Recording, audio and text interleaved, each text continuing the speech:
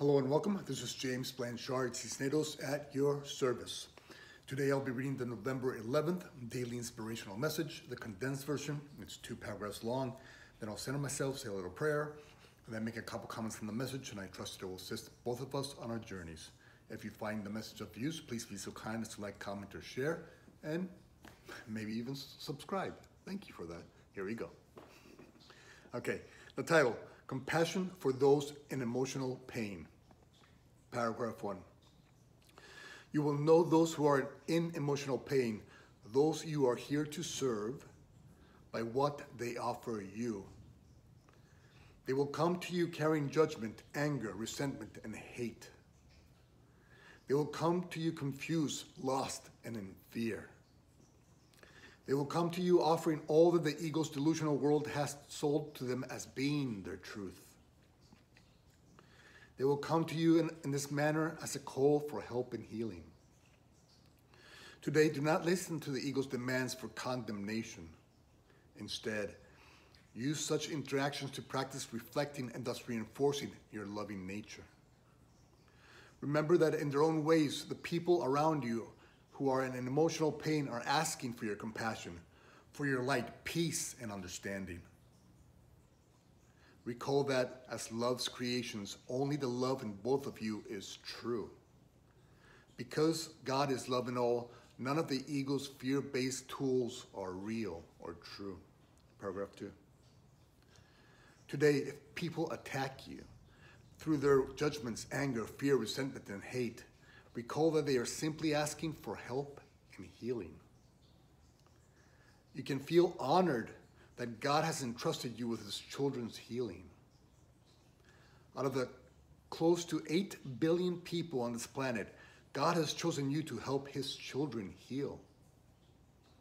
During the storm, stand solid and strong in your loving foundation. Through your compassion, become a beacon of light that those that the lost can use to find their way back home. Remember that no one's delusional dreams can disrupt or disturb the truth in you. You are safe and secure under God's care and protection, in union with the divine. You do not need to defend yourself against false concepts because no one's truth could ever do anything other than to love you.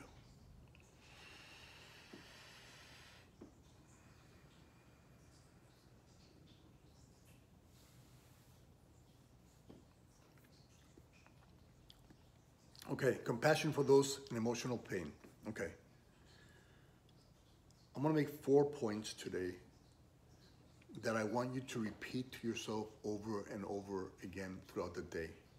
They're 4 very simple points, but it's a way to look at the world in a different way, in a lighter way, in a more loving way, in a more productive way. It's okay. Point number 1. Anybody who's in an emotional pain, we're gonna define that today as anyone who's judging self or others, anyone who's angry, resentful, hateful, hopeless, anxious, afraid, okay? Because you see, let's simplify things. God is love in all, right? So anything in opposition to that love is a delusion of the ego's mindset. And they all produce the same thing. They all produce pain. And so no matter what the story is, it might be a sad story, a hopeless story, an anxious story, an angry story, they're all not true. And so we're not gonna go into the little details of the ego's fantasies, okay? We're not gonna say that resentment is less than hate, or their fear is somehow easier to manage than their hopelessness. We're not going to get into that whole combination of things. We're just going to see those things that seem to be apart from love as pain. And so emotional pain. And so by not getting into the details, we're not going to put our time, focus, and energy into making the fairy tale seem real. We're just going to see that as emotional pain. Okay, these people are in emotional pain. That's number 1 of 4. Okay. Then we're gonna very simply see all those symptoms of emotional pain as a call for help and healing, as a call for love. Because if there's only really love, right? Because God is love and all. And so we can only love or call for love. And so when they're in emotional pain, what they're doing is calling out for love. In reality, they're just calling out for love. And so we're not going to see a person who's involved with hate as hateful. No, we're just going to see them as calling out for love. Just to simplify things. We're not going to see somebody who's afraid or anxious as as anything other than that being a call for love. And so what's the appropriate response to a call for love? Is love. And yes, we can play around in its expressions of love, such as when they're stuck in anger, we can offer them a light by showing them the way to forgiveness. Or when they're feeling hopeless, we can show them a light by being that ray of hope. Or if they're fearful and afraid, we can show them the light, the love that we are, the love that they are, by reminding them that the more they trust God, the less fear and anxiousness they will have. But let's just simplify everything. Emotional pain, we see them all this emotional pain as a call for love. Okay, point number 3, we're always gonna thank them. No matter what their story is, and it could be 3 dozen stories, we're always gonna thank them for bringing the situation into our presence. Because what are they truly offering us? They're offering us an opportunity to recall that we are the love that God created us to be and nothing else. We're not that story.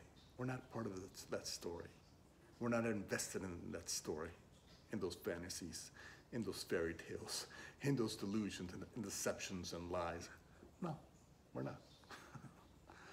And so, but we know that all this is just giving us an opportunity to practice remembering that we're not that, we're this. We're not the delusion, we're the truth. We are the love that God is, and that's what we're here to do. As the light of the world, to offer our brothers and sisters a way to finding that love within them. And so we thank them. Hey, thank you for bringing, you don't have to say it verbally, but in your mind you can say, thank you for bringing this situation into my experience right now. Thank you for being hateful, resentful, or judgmental, because all you're doing is helping me see, I don't want that anymore. Thank you very much. I'm going to use that to remember that this is what I want. I want to be in alignment with the mind of God. I want to be the energetic expression of the love that God is. I want to offer this world only the light that I was created to be. And so thank you for helping me practice, because the more you help me practice, realizing I don't want the story, I want the truth, the more natural being in your truth will become. And the easier it will be for you to release the stories, not to get sucked into those stories. Simply see, okay, you're being judgmental, that's fine. I'll be forgiveness, and I'll show you another way that you can choose to be, or not. Don't be attached to that. Just be who you truly are, and offer that. That was point number 3. And then point number 4 is, you know what? How often have you judged yourself? And how much time have you spent in judgment of self? Now, all we're going to do is feel honored. Because out of 8 billion people on the planet, God has sent his children to us to help them find their way back home to that loving nature. God said, wow, my child is lost. Let him send, I'm going to send him to person X or Y. I'm going to send him to James. I'm going to send him to whatever your name is. So that you can show them a way too. that light in them, another way, a more productive path to peace, a release from that pain. They don't have to carry that pain with them anymore. They can choose another way, another path.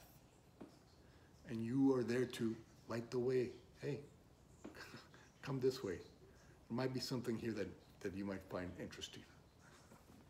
And so, pat yourself on the back a little bit. And any situation where the ego says, oh my God, this is a terrible situation. This person is judging you or hating you or feeling paranoid or whatever, and you're there for some reason, pat yourself on the back for being there. Because you're there to show them the way. You're a way shower today. And so, wow, God trusts me enough with his child, his lost child. He has me meet his lost child to help him find his way back home. Anytime you're offered that opportunity, you should be honored. Be honored that if somebody's in distress around you. Because you're there to be that solid foundation, to remind them that there's another way to see this.